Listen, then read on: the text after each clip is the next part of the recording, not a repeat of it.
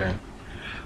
Good evening, class. My name is Jeremy Liggins. I have my partner Luis, and today we'll be talking about Chapter 6. And Chapter 6, it is titled Language, Barrier, and Bridge. In the previous chapters, we've been understanding how communication, how important communication is. And in this chapter, we'll be talking about how important language is and part of communication. The first section in this chapter talks about how language is symbolic. And if you ask yourself, oh, why is language symbolic? Because going back to the beginning of the history of language, you can see how language has different symbols. And what I mean by symbols is like in the beginning of history, if you think about Egyptians with hieroglyphics, symbols have representations, and like symbols, if you look at a certain symbol, they have a certain definition to that symbol. And the next section in this chapter highlights the understandings and misunderstandings of language. In the textbook, it mentions that people have different conceptions of the same words. So, for example, if you go to the barber shop and you ask the barber, oh, to only cut a little bit, in your mind, you might think a little bit is what it actually means, a little bit, but the barber might believe what you're saying a little bit might actually be a lot. So it's a couple, misconceptions, even though it's the same type of words. Also in this section, it points out semantic rules, which reflects on ways the user of language assign meanings to a particular linguistic symbol. For example, when you look at bikes, bikes are meant for riding. Or when you think about food, we obviously think food is for eating. Or when we look at books, books are meant for reading. That's when this rule, comes into play. When we look at words and we know that it has like a definite meaning to it.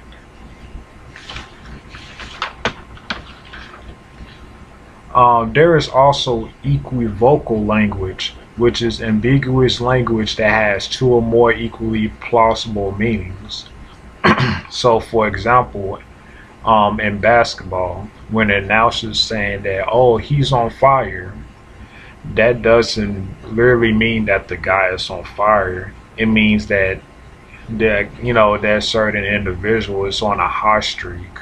But we think of fire as being hot, but it doesn't mean he's actually on fire. So that's when equivocal language come into play. There are also words known as relative words that gain their meaning by comparison. So if I say a person is fast as a cheetah or slow as a turtle, when we think of cheetahs, we think of them running fast, or when we think of turtles, we think of them as slow moving animals. So we don't think of turtles as being fast and cheetahs as being slow. We automatically think of, like, when we think of a cheetah, oh, one of his main strengths is speed.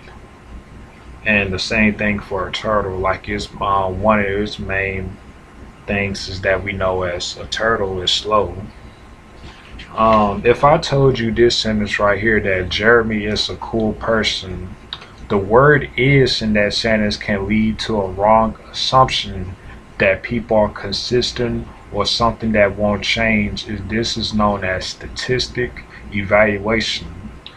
The reason why is because even though with me I can be a cool person, I can also be a funny person, a determined person, or maybe I can be a sad person.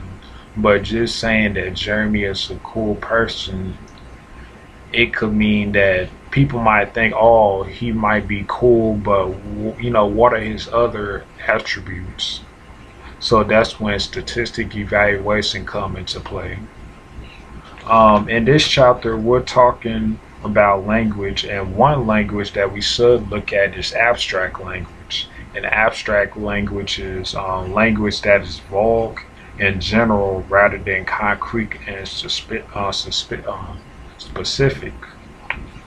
So, for example, if I say you need to have a better attitude, that's just saying in general, like if you have a better attitude, that means you'll, become a better overall person. But it's speaking in general, if you can change your attitude, then you can become a better overall person in life.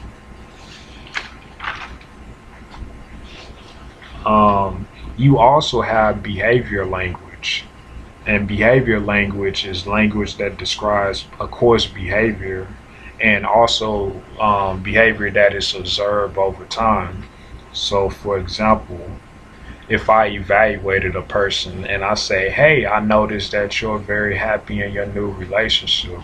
This is an example of behavior language because I've been watching a certain individual for, a certain, amount of time and have, assumed that, okay, you're sad, you're happy, you know, depending on what situation you're going on in life. And the next concept to talk about is synthetic rules, which govern the grammar or language. So, for example, if we look at two forms of the same type of letter, and I ask you which letter is grammatically correct, that's an example of synthetic rules, and where the meaning might be the same, but the grammar or the grammatic schemes in that letter or like what I'm saying, it might be wrong. So that's when you use synthetic language or synthetic rules. Another type of rule is pragmatic rules, which is used to decide how to interpret messages in a given context. In the textbook, when you read in chapter 6, when it talks about pragmatic rules, it emphasizes coordination, which is really just to understand a person's point of view and to make sure you really like try to go into depth of what that person is communicating into you.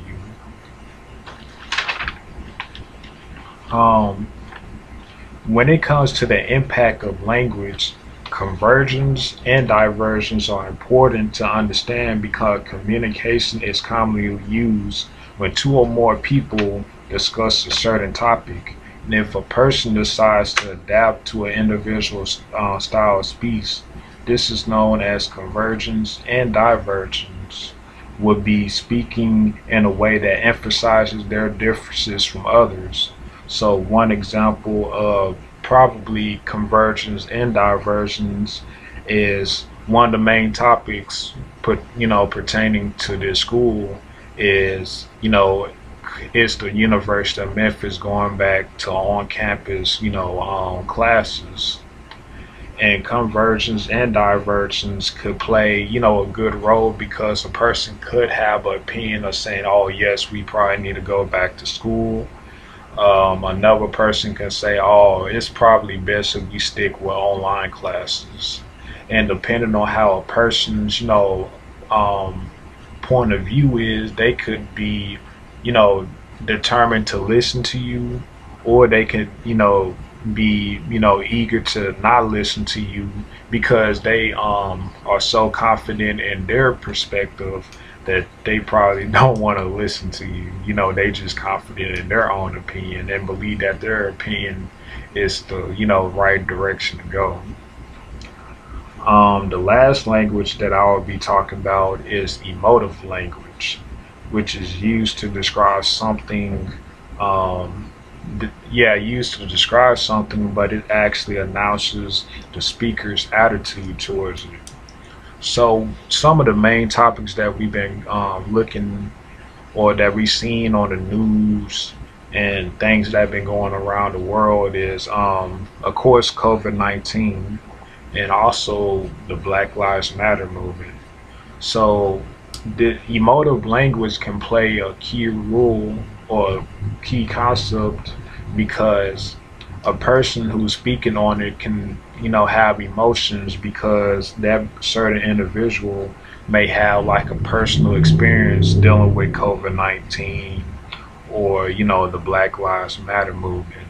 Maybe they, with COVID-19, maybe they actually, have COVID-19, or maybe they lost someone due to COVID-19. The same thing with the Black Lives Matter movement. So,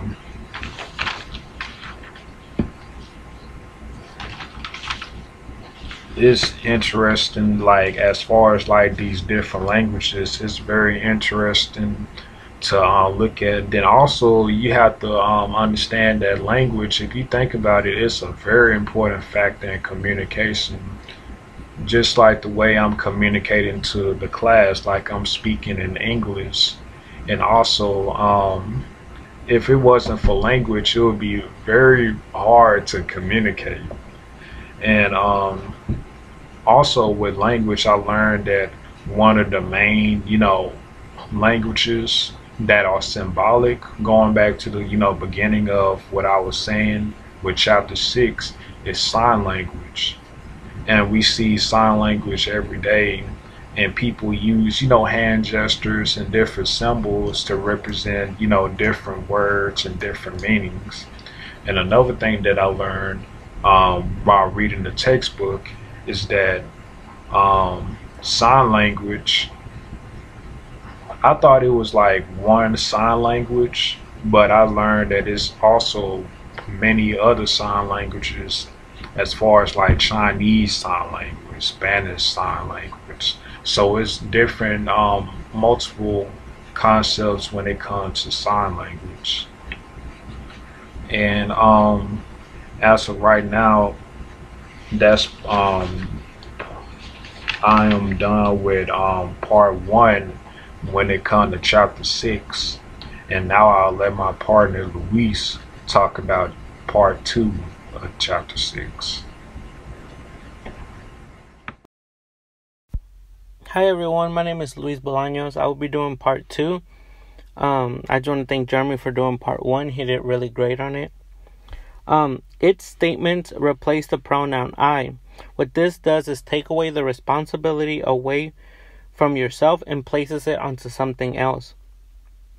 This can be done consciously or unconsciously depending on the situation to avoid taking responsibility in a specific scenario.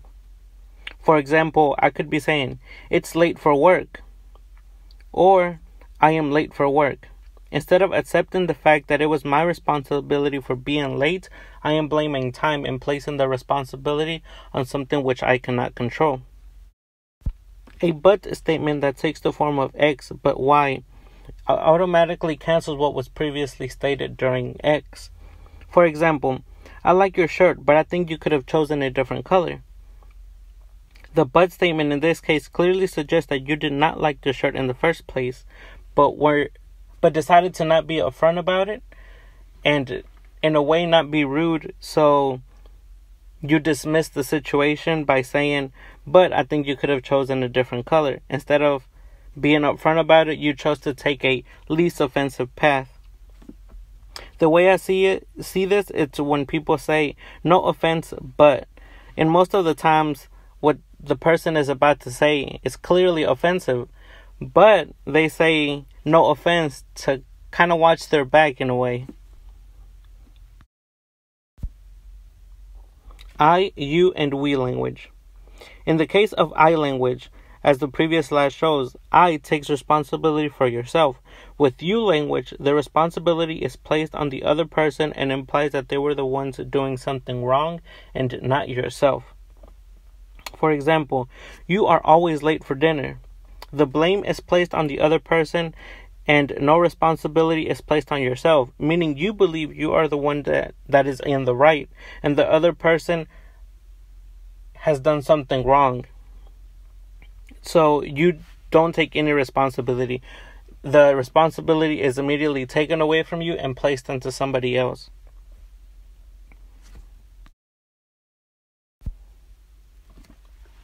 I language takes responsibility for your actions, but the text says that sometimes I language can make a person seem egotistic because I language makes everything about yourself.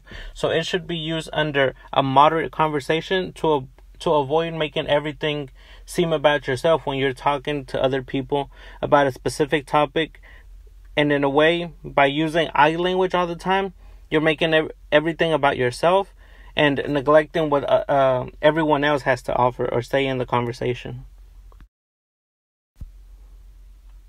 For example, I am always on time for dinner and you are not. You are taking responsibility for being on time, but also making the other person responsible for being late.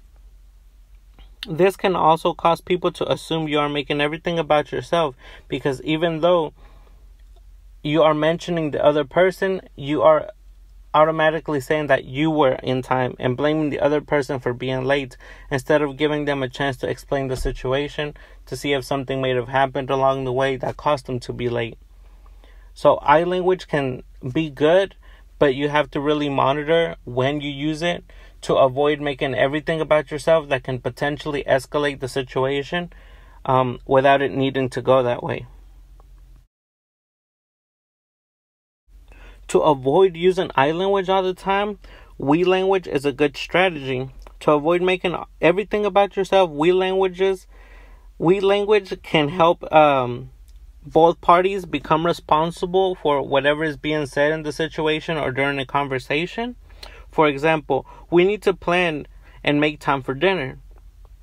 This makes both parties responsible for making time for dinner, but we language can also assume that both parties are on the same page when they are not. We language cannot replace I language, but it can be a good replacement for certain situations. But again, we language is also not always great to use, because if you say we, you're automatically assuming that the other person is on the same track as you are or is thinking the same thing, when they may be thinking something different, and you're putting them in a situation where they have to agree something that they might necessarily not be 100% sure about. So, like I said previously, you just have to monitor how the situation is going before you use a certain type of language, especially when it comes to I, you, and we language, because even though they can intertwine with each other and you can change them up, you just really have to monitor the situation to avoid escalating the situation or trying to make everything about yourself or automatically blame somebody else without understanding their reasonings first.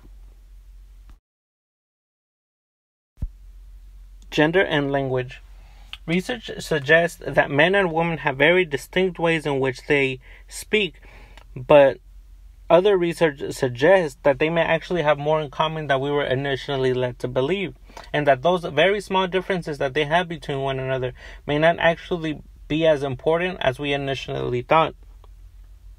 Studies suggest that people of opposite sex tend to talk about topics like movies, work, television, but people of the same sex tend to talk about topics that are a little bit more personal, like sex and sexuality. Those topics are usually reserved for people of the same sex to have those conversations. The studies suggest that women spend more time talking about domestic and personal subjects like relationship problems, family, health, reproductive matters, weight, food, and clothing. The same study shows that men spend more time talking about topics like music, sports, business, current events, and even other men. This is interesting because the stereotype is that women gossip more than men, but in reality, based on the study that is shown, the studies shown in chapter 6, men and women actually speak roughly around the same amount of words per day, and when they gossip about usually the same topic matters, but it's just a stereotype that women speak more than men, or that they may gossip more, but in reality they are roughly the same, so that stereotype is completely false. Despite both men and women having distinct topics that they discuss or talk about, they also have quite a few that they have in common. For example, personal appearance, sex, dating advice, those kind of topics are both men and women have in common with one another. So even though they may not speak about them to each other, they still have those same topics of conversation with people of the same sex. Because of these topics of conversation, sometimes it is hard for people to understand which topics are deemed more important than others, because simply of the nature of when they speak about them. So for example, if a couple is having dinner, the male might say that talking about current events, it's more important than having to talk about the relationship issues that they are having. But for a woman who has those topics of conversation more often with people of her same sex, she may deem talking about the relationship more important than what is happening around the world or who is going to be on the next playoffs. So just because of those topics of conversation, sometimes it is hard to distinguish which are more important than others, where a female might see a family as more important and a man might see his work life as more important. So those topics of conversation, even though they are very distinct from one another, each sex deems certain topics as more important and may not choose to want to discuss them at a specific time or feel like it's appropriate to talk about them because they don't have the same level of importance to them, just because of the simple fact that they don't speak about them they only speak about them within their own sex group and not outside of that. Because of these topics of conversation, men and women may deem certain topics more important than others. So for example, let's say a couple is having dinner and the man wants to talk about what he deems as an important topic, which is, for example, for him, it may be what is currently happening in the world. In this situation, it might be a pandemic. He wants to talk about, in quotation marks, that important topic. But for the woman, she may deem talking about the relationship issues that they are having as more important. Why? This is because a man is more likely to talk about those topics with other men, so he deems them as more important, as where a female talks about with those same subjects with her female friends of the same sex. So sometimes within because of those different sex topics that they have, it is hard to distinguish within a conversation which is more important than the other. This doesn't necessarily mean that one is more important than the other. They just think that because of the simple matter that that's what they talk about the most. So for example, a man may think that those topics about the relationship aren't as important as what is happening in the world today. But a woman may think that talking about those issues that they're having is more important and more immediate than talking about a pandemic that may soon be over with. So just because of those levels of importance, sometimes it is hard when communicating with each other to find a barrier and not neglect other people's or completely shut them down when they are trying to have a conversation, because that's just simply rude. Gender and language. Reasons for communicating. The most common reason as to why people communicate is to get to know one another and make a topic of conversation more enjoyable for both parties. Having conversations helps build and make relationships as well as to maintain them. It also establishes a social connection with other people besides yourself. This is common for both men and women, but the way in which they go about achieving that goal is completely different. It may not be 100%, but they both go about it in a different way. For example, men try to make a conversation more fun or joke around, what people may typically call horseplay. On the other hand, women may try to make the conversation more personal or intimate to try to get a deeper understanding or try to relate to the other person. When both are asked how did they like having a conversation with a person of the same sex, it may go something along these lines. If you ask a man how he liked talking to another man, he might say that he liked the conversation. On the other hand, a woman might say that she needed to have that conversation with another female. So as where a man may have liked the conversation doesn't necessarily mean that he would want to talk to that person again. But a woman sometimes may feel that she needed to talk to somebody else within her same sex, perhaps to get a deeper understanding or try to relate to that other person and try to understand where the person was coming from or see if they could seek advice from them. That is why research shows that in married couples, a woman is most likely the one having or initiating conversations to maintain a relationship than a man is. Like we talked in the previous slide, a woman is more likely to initiate conversations about the relationship. For example, what are the issues that are happening in the relationship? It may be anger issues or it may be infidelity.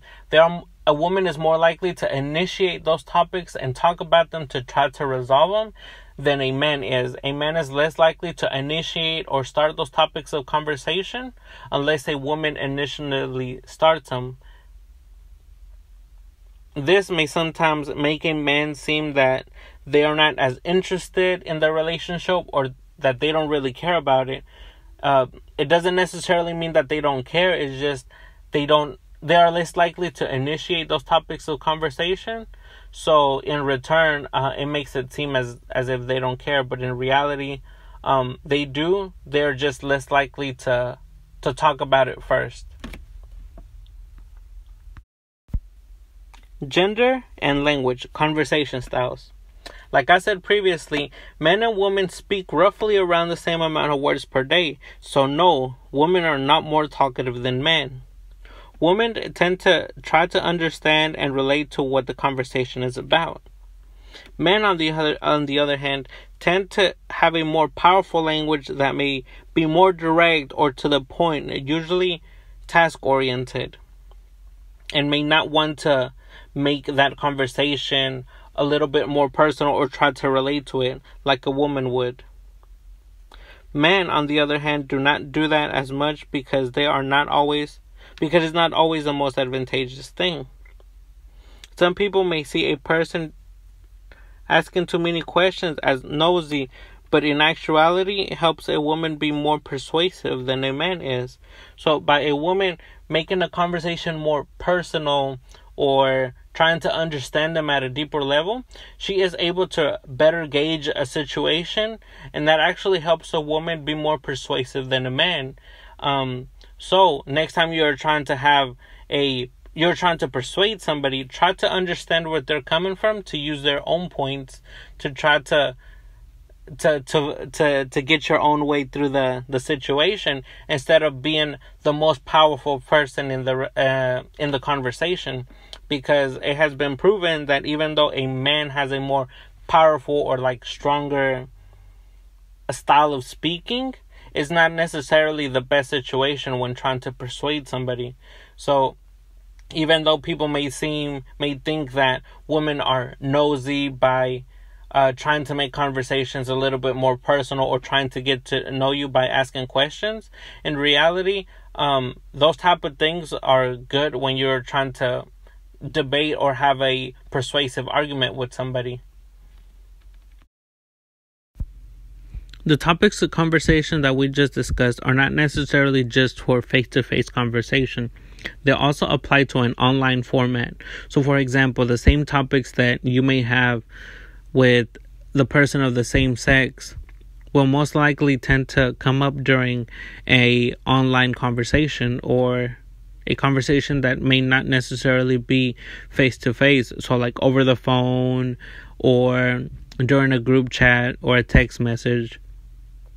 So those same topics of conversation, even though they are better to talk about face-to-face, just remember that the same rules apply of not using I or you statements or we statements all the time.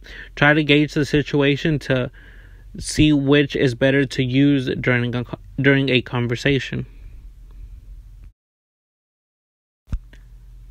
Gender and language, non-gender variables.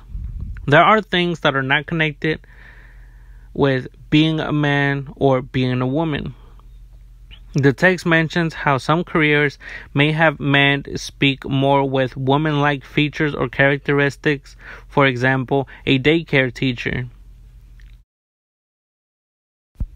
The text mentions how some careers may have certain men have more woman-like characteristics when it comes to speaking. So, for example, a male daycare teacher may have a more feminine approach of having conversations just because of the simple matter that that career involves a more personal way of understanding people that most men may not typically be used to. So those types of skills that would typically be associated with a woman speaker may be optimal for that male teacher to have just because of their line of work.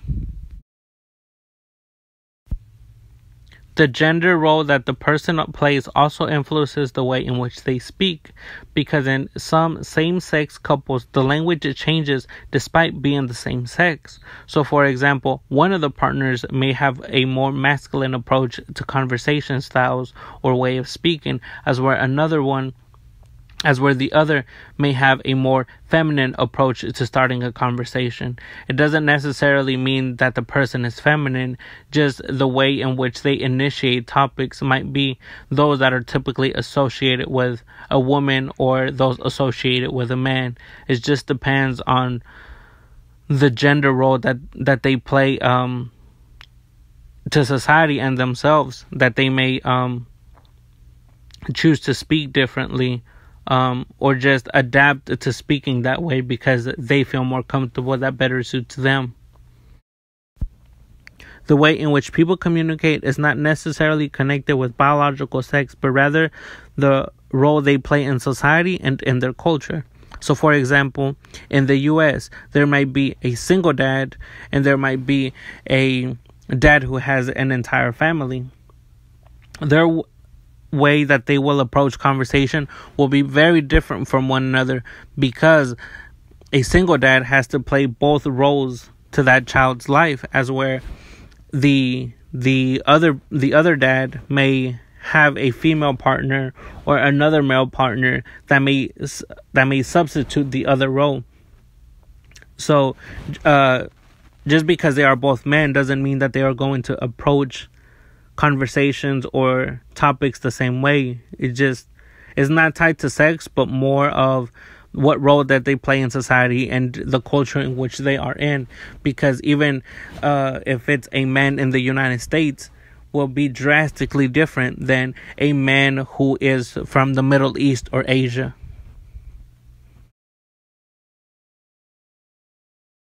Culture and language, verbal communication styles.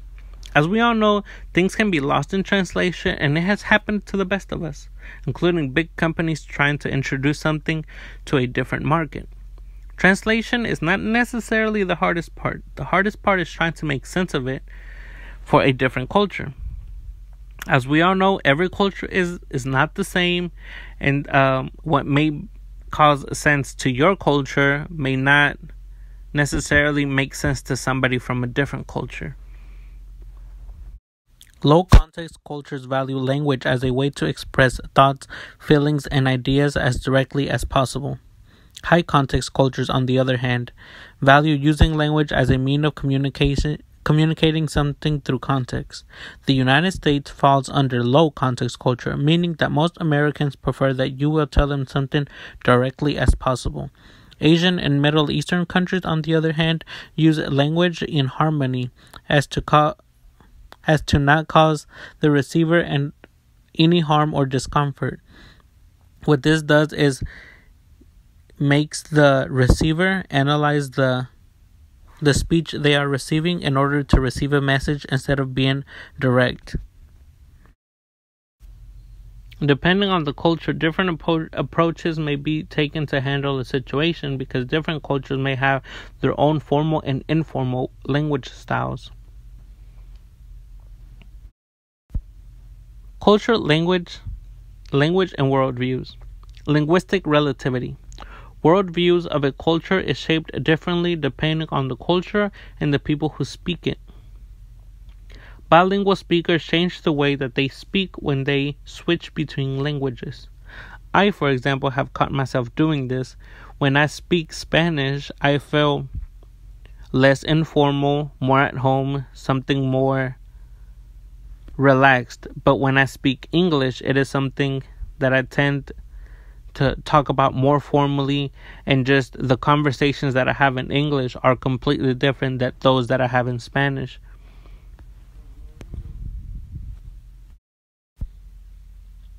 Different languages also have a very different way in which they communicate.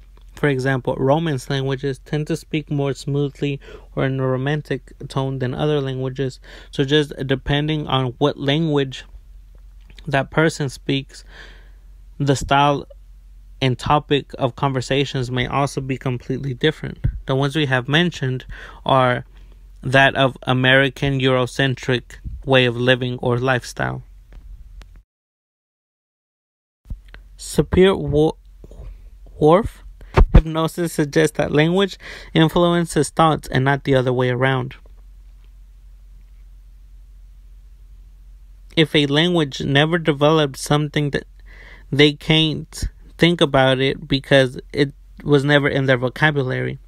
So, for example, let's say that in Mexico we never talked about astronomy or space. Just imagine. When I come to the US and we talk about those things, I would be completely lost and would not be able to explain them to my parents because it just doesn't simply fit the vocabulary and may not necessarily be able to be translated in the same context. Language doesn't only affect the way we see the world, but also the way we reflect upon it.